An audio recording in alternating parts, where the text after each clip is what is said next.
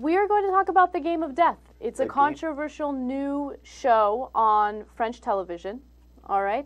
And it's based on the 1961 Yale experiment by Stanley Milgram that had to do with the electric shocks. Which I'm familiar with, actually. Right. Yeah. A very, very controversial study that was done back in the day. And this French game show is basically doing the same thing. Now, let me explain what it is. So the contestants are able to shock people in an electric chair or something, right? And they're able to control the power of the voltage of the shock, right? And what we found from the show is that 81% of the contestants were persuaded to administer painful electric shocks to a victim and up to 240-volt charges. Okay, so as long as they were encouraged by the audience to, you know, up the shock, they would do it. Right. 81%.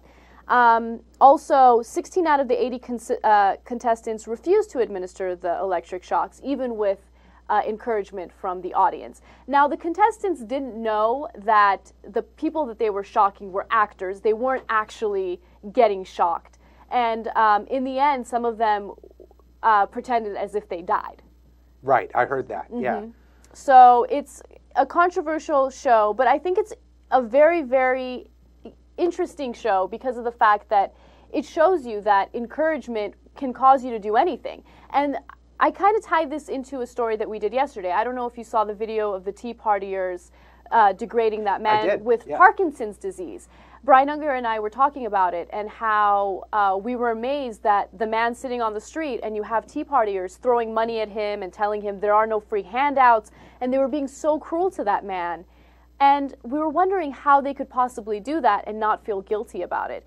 But if you go back to the video and you watch it, they're all encouraging each other. So encouragement can have a real impact on human behavior. Right, and it's why they call it mob psychology. And, you know, in a sense, everybody's comparing it to these 1961 experiments. It's a little different because the 1961 experiment was the book the experimenter wrote about it was called Obedience to Authority. Right. In that case, everybody did it because a figure of authority said, it's okay, give them more. Give them more. In this case, what makes it interesting and a little different is that everybody did it because the crowd said, give them more, give them more. So it's that mob psychology, it's the mass psychology. But I'll ask you really, how different is that from Fox News pushing torture?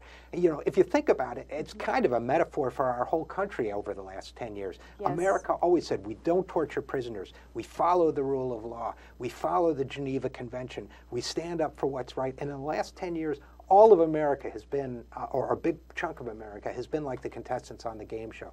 Yeah, torture them. Give them what's coming. You know, those bastards, you know, stick it to them. That's right, you're doing the right thing. So to me, you know, this, a lot of people are going to say, ah, crazy Frenchman. But to me, this is us we're talking about. Yes, and you mentioned the manipulative power of television, and that was one of the reasons why this game show did this experiment. They wanted to see how manipulative television is, how people get encouraged to do things that are evil and that are taboo and not basically acceptable in any way, shape, or form.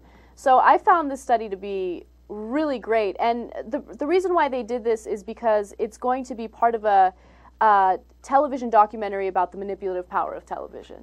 So. Well, I think that's great, and I also really like your point about connecting it to the story yesterday about the Tea Partiers, because that is also an example of mass psychology. I have such mixed feelings about the Tea Partiers, because on the one hand, I understand they're not well educated, they're frustrated, they're scared, so they get together with other people, but then when they get together, horrible things happen. It gets violent because they all encourage one another. Right. It's amazing that you can keep going, you can keep administering those electric shocks when someone is in so much pain just because you have an audience encouraging you to do so.